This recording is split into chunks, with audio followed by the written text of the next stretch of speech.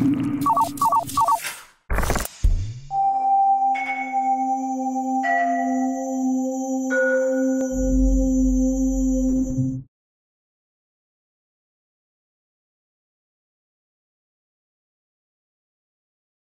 are live.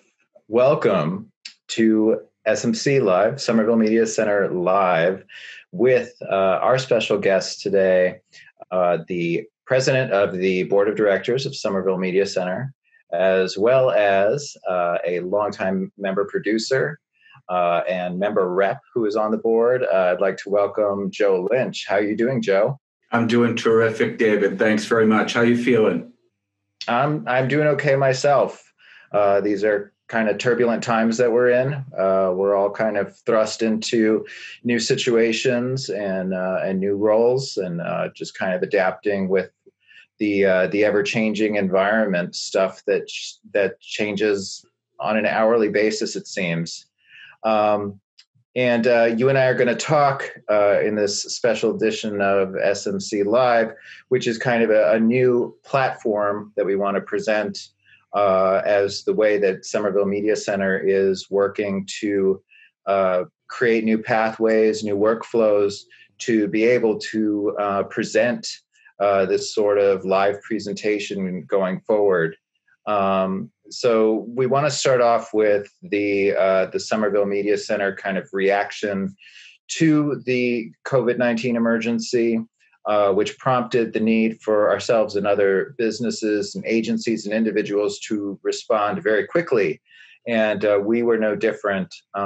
So Joe, when was action taken by SMC, and what were these actions specifically, and why were they taken? So, Dave, as you know, the information that was coming out about COVID-19 started to really surface in a big way in early February. So the initial cases were being reported out of China, then out of Italy, and then before we knew it, the alarms were sounding in February that this may turn, which has ultimately turned into a pandemic. So it is a global pandemic. I had been following that, and luckily for me, we have a terrific board. But outside of the board of directors, I was following that and trying to figure out how much of an impact will this have. It was very clear to me by the end of February, doing my own research and watching what the CDC was saying. And I tend to sometimes shut down on Facebook because it's not, for me, it hasn't become a reliable source for information. So I went to the CDC, I went to the NIH, and I was following what was happening.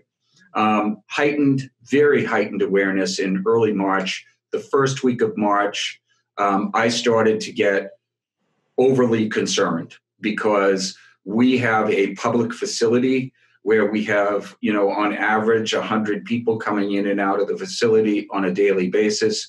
I understood what kind of contagion may be coming. I didn't know when. I didn't have a crystal ball.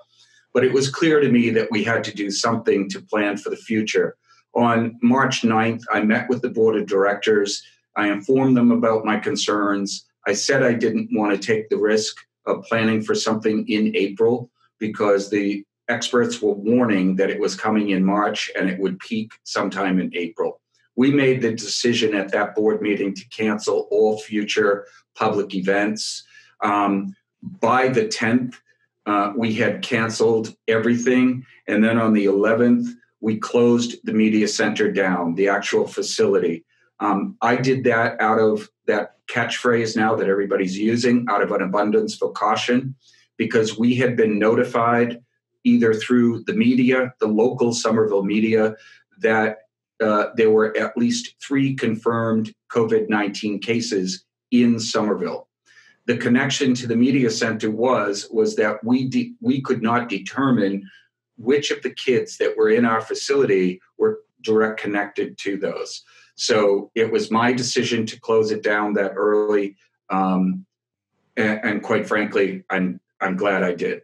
So we have quickly turned on a dime, and a lot of that credit has to go directly onto the shoulders of the staff of the Somerville Media Center. We didn't have, per se, a disaster recovery plan in place, but we are small enough, we are nimble enough, and we have the technology so that we were able to turn very, very quickly from the time that we closed the physical facility on the 9th, on the 11th, that by the 13th, we were back up and running. Because as you remember, I asked staff to take your personal stuff out of the building in anticipation that we may not be back. So what's been publicly announced to date is that we are not going to reopen the facility, depending on what happens, but the firm date is we are not going to reopen that facility until April 30th. So that's where we are. That's what we've done. Some firm dates in mind. And as you said, Dave, it's changing by the hour. Right.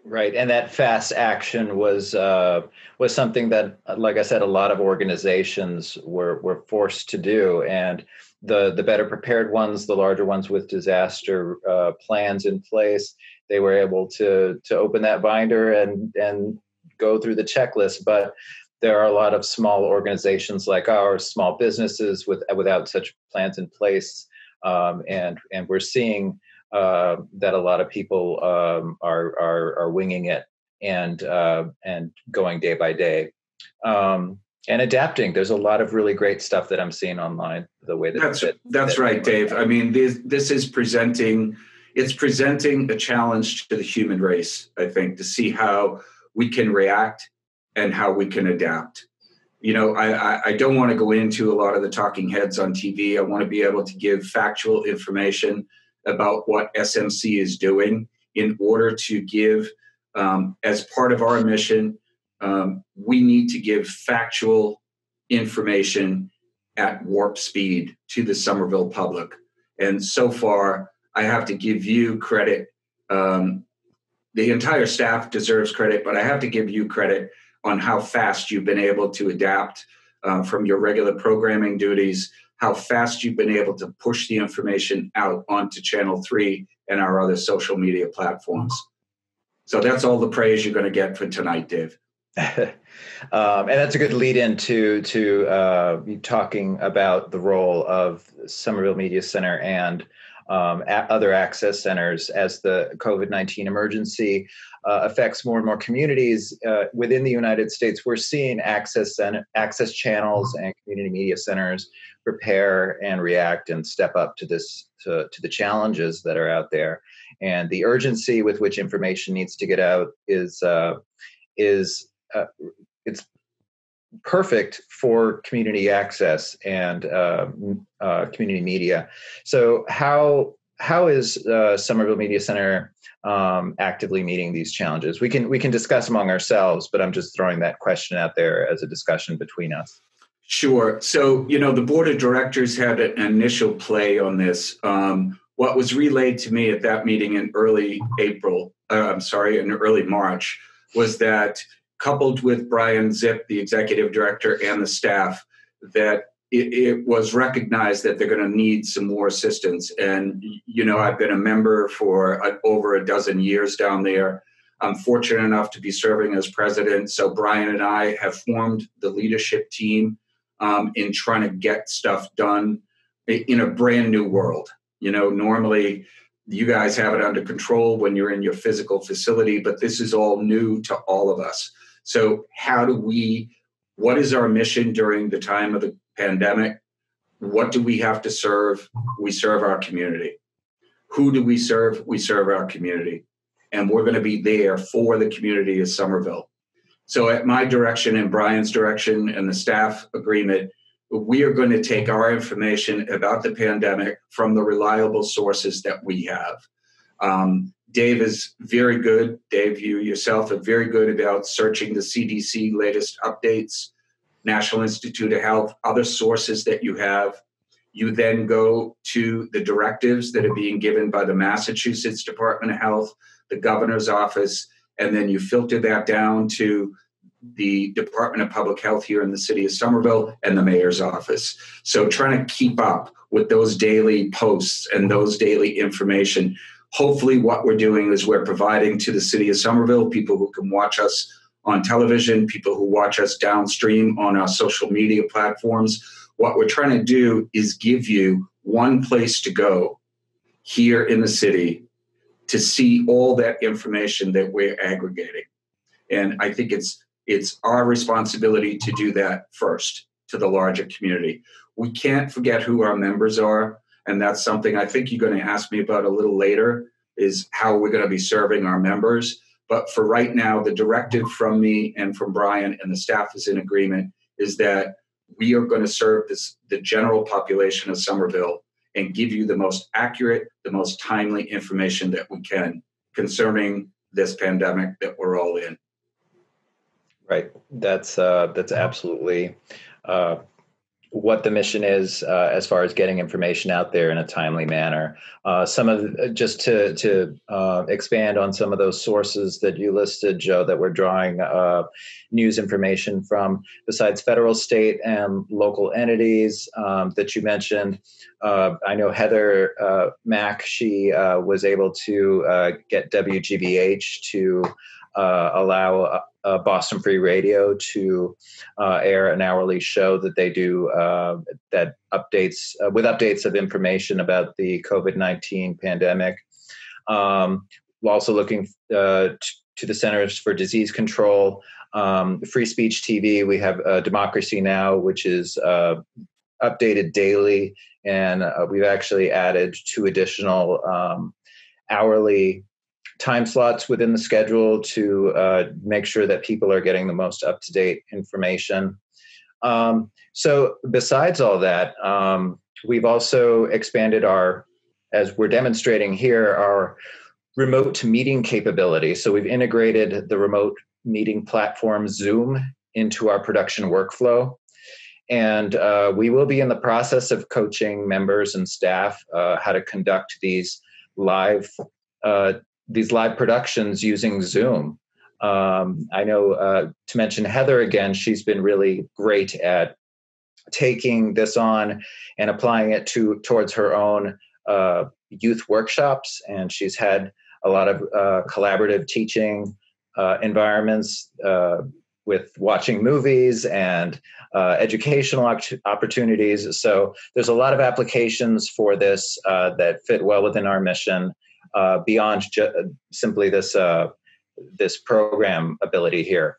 That's right. Dave, can I say one thing about Heather and her youth program? Heather is tech savvy, and she is one leader that we should have at the forefront on a lot of stuff these days, because without hesitation, Heather took her, for lack of a better term, her business line within the Somerville Media Center, and she was up and running with those kids within a day. So we didn't miss a beat in terms of Heather taking care of her clientele, so to speak, which are the kids of Somerville. And, she was engaging with them the day after we closed down. So I have to give Heather, very little overhead on the system for Heather is. She can turn on a dime. She can get those kids re-engaged, and they don't necessarily have to come into the facility. They miss each other because they can't come into the facility, but she's figured out a way to keep those kids engaged, and kudos to her. Yeah. And keeping youth educated through this is going to be a challenge. You bet. You're seeing it, across all sectors and all cities and states. And so it's important. That's an important facet, and that's what we can contribute with our mission, and kudos to Heather. So expanding a little bit about the Zoom capability that we worked out. We knew early on we were having conference calls via telephone, and that worked out in kind of a limited capacity. But besides the actual calls that we were having, we knew that it was important to get live capability back. Right. Right. That's exactly right, Dave. Yeah, we knew how important it was for this community during the emergency. We knew it was important for our members. We knew it was important for us as an organization to figure out a way, if we cannot broadcast or produce in our physical facility, what is the best application that we can use now? I have very little to say about that because, as you know, I have trouble opening up a bottle of wine. So it was you guys who guided me through that, how you made that decision. And, quite frankly, I'm new at this stuff. I'm in my dining room, you're in your living room. And a lot of people, I fear, are going to have to get used to broadcasting or communicating this way for a while. Right. And I don't think you have any problems opening a bottle of wine from what I hear. But thank you, Dave. Going back to our members, the members are the backbone of our particular organization, being an organization that is centered around community media. That's always been the case since we opened our doors in the early 80s. Member-driven, member-made content is the key to community media, even during something like this. So as we address the very important aspect of getting the latest information out there and making sure that is absolutely met to the best of our ability and the best of the information that we're getting, we're also going to be putting the call out to our members to see how they will be able to tap into this resource as well. And Joe, why is that important for us? Why are these members so important? I touched on it a little, but I want to hear from you, like why it's important for us to allow our members to have access to this. Well, any association, Dave, is only as good as its members. So if we think of ourselves as an association of media producers who have members, those 200 members that we have an obligation to them. They are paid membership in our organization. They produce content. They have valuable voices that need to be heard throughout the community, whether that's coming from the immigrant community or the business community or the LGBTQ community. All of those communities are welcome at the Media Center. And it is my intent, as long as I'm president of the board, to continue to provide to them that voice that they need. So we may have changed our operating system a little bit, and you're touching on how we're going to roll that out to the membership.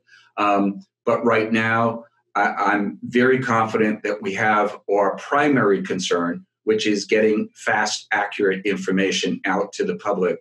After tonight's broadcast, I'm very comfortable with the fact that we can now start rolling this out to the membership, maybe on a limited way at first, because we don't want to open those floodgates and overwhelm our staff, but we may be rolling that out as soon as early next week.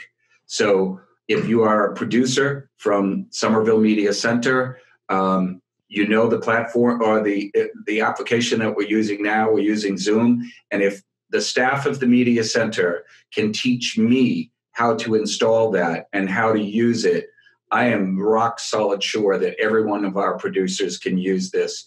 If there is a different type of application that you're going to be using, that's what we need to hear from you a little later. So maybe not this week. I know that Brian and the staff have something that's coming out possibly as early as tomorrow or Thursday.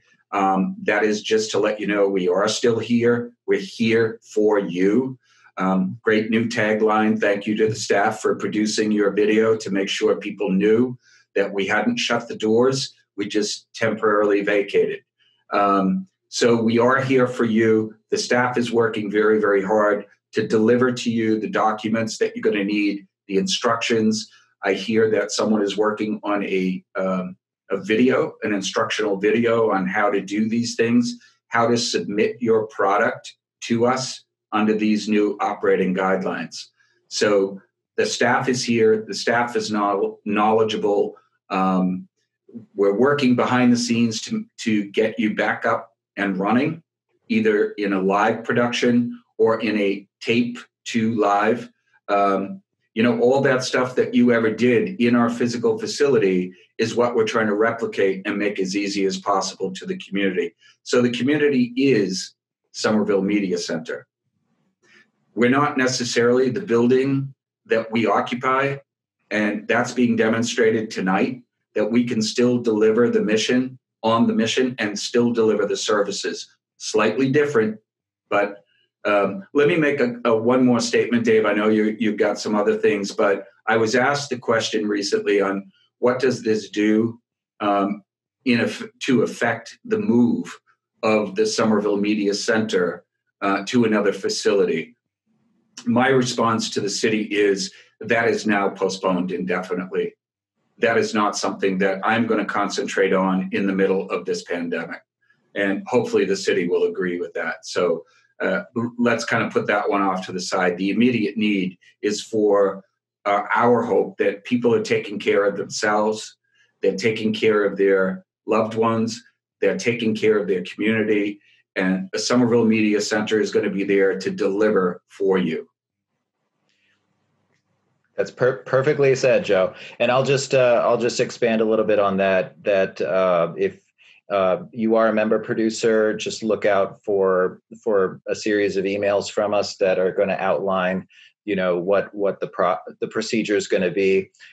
Essentially, if you did have a live show, you're kind of already in the pipeline. You know how making a show goes, so you have a leg up on everybody else.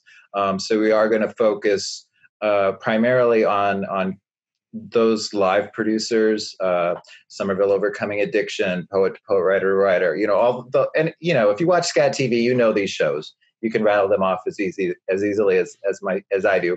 And I love all of our member producers, and we want to make this available to them.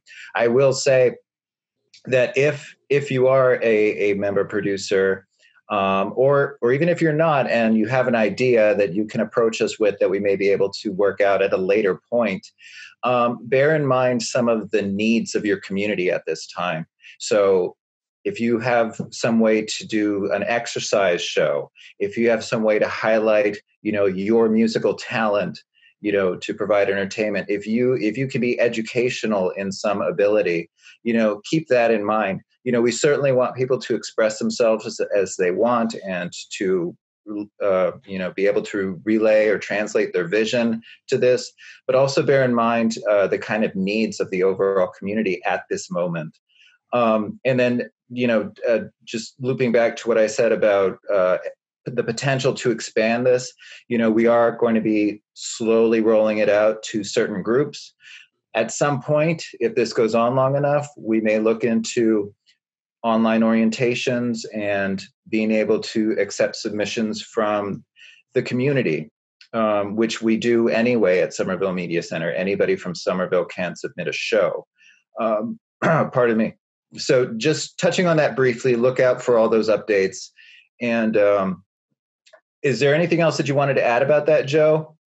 No, I think, let me just go back to how we opened this up, is that we are an extremely fortunate organization in that we're small enough and we've got the talent when it comes to technology. Because, of course, a TV station, a radio station, and a producer of content, we have to know the latest technologies. Thankfully, over the years, the Somerville Media Center, under its past guidance and current guidance, has been able to keep up with that technology without, for lack of a better term, breaking the bank. So we are very fortunate that we are one of the not-for-profit agencies in the city that I'm saying this because I have confidence in the staff and in the board that we will survive. We will last. So there's Dave. Yeah, I know. So I just want to make sure the community knows we are still there. We're going to be there for you in a slightly different location. So coming to you live from Joe Lynch's living room, hopefully this will be the last time, because I want to see the members back on air as quickly as we can deliver and as quickly as we can get you back on. That may not be all at once, but keep making the shows and get them in the queue, because you're looking at the man with the headset and the bigger glasses than mine over there who's going to be controlling the content. But right now, bear with us. It is going to be factual, accurate, and speedy information about this crisis that we're all going through. So if you want a consolidated place to get some information on the latest updates from the CDC, from the state government, and from the city government, we're going to be there and delivering that product. Dave, I want to thank you again. You and Adam and the rest of the staff all arranged this to happen tonight. So hopefully there are no glitches. We are the first live broadcast, remote live broadcast on SCAT TV. And hopefully other people will look to us and say, how did you guys do that so quickly? Awesome, Joe. And I just want to end with the last few minutes that we have. I'm sure everybody is looking at all the relevant websites, but I just want to remind them to go to the city website for the most updated information, somervillema.gov/coronavirus. They've been very excellent about putting up the latest updated city information on the ongoing pandemic, and check out mass.gov for the state updates. And I also just want to mention that there are free grab and go meals from 9 a.m. to 11 a.m. at the East Somerville Community School, at the Arthur D. Healy School, the Winter Hill Community Innovation School, and the West Somerville Neighborhood School. So that's Monday through Friday, 9 a.m. to 11 a.m. If you are a family in need of a meal, go pick up a meal at any one of those locations at those times. Thank you, Dave. Thank you, Dave. A shout out to our municipal employees, our police, our fire, our ambulance drivers, some of our DPW folks. They are still on duty even during this time. So kudos to you, men and women of the public health and public safety parts of our lives. Dave, thanks again for making this happen. I see the clock is ticking. What do we have, about 30 seconds, a minute? I think we have like 4 minutes, but we can wrap up early. Well, that's up to you. I mean, we could go on and you know, I want to say one thing about how I've kind of guided myself through the last 3 weeks is that, you know, we're hearing that older people and people with underlying health conditions are more susceptible to the virus than others. I've tried to conduct myself that way because I am over 60. I do have something that I'm concerned about. And I kind of wish everyone would think that way, that we're all susceptible to the virus. And you don't want to pass it to anybody else. So I think if we could think that way, we might get through this in a more elegant fashion. Right. I have been hearing from more than one place to act like you do have the virus and that you don't want to spread the virus. You bet. That's a very good kind of way to think about how things are spread and how you need to be careful. Practice social distancing, which is kind of a term that I think people have finally wrapped their heads around. You know, maintain at least 6 feet between you and another person, and stay home. Stay home. You don't necessarily need to go shopping more than once a week, maybe. Yeah. I just, my heart does bleed though, Dave, for people who can't stay home. Right. They need employment. They need a way to put food on the table. But hopefully as a society, not just Somerville. Somerville is a beautiful community to live in. Not just Somerville, but I hope everyone gets the message that you got to take care of each other. Take care of yourself so you can stay healthy, so you can take care of other people. Right. And the thing is, with something like this, it's not anything that any of us could have anticipated. And we want to imagine and hope that an end to this is right around the corner. But we do need to anticipate that it may not be around the corner, that we might be in it for a little longer.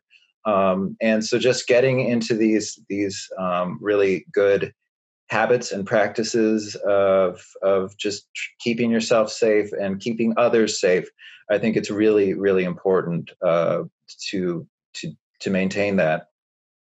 Dave, I'm looking forward to another broadcast. Maybe you'll have me on your show at some point. All right. Well, I want to thank you again, Joe Lynch. It's always a pleasure, and we'll do this again soon. And everybody stay safe out there.